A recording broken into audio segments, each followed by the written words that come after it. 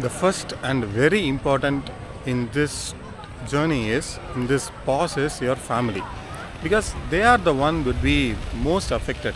You may quit the job, you may decide to pause, but you are not bachelor by the time you decide that. You would have already been married and probably having kids. So if you are in that time, then they would be the most affected. In my case, my family were so much supportive. My wife said, like, if you want to take a break, just go ahead and take a break, do whatever you want, try it out in your career. So that gave me a lot of confidence and gave me some kind of boost that okay, the decision which I am taking is right.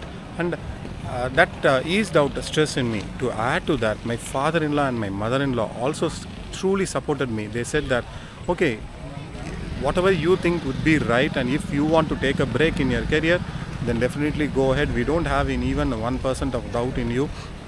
We know that you will be surviving and you will be helping your family. You will also feed your family.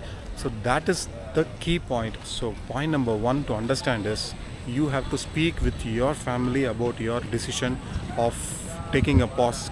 Speak with them clearly, like how much do you need a pause, like how many months or how many years, when are you going to restart, or what is your journey. So you have to clearly plan everything and just think, speak with them.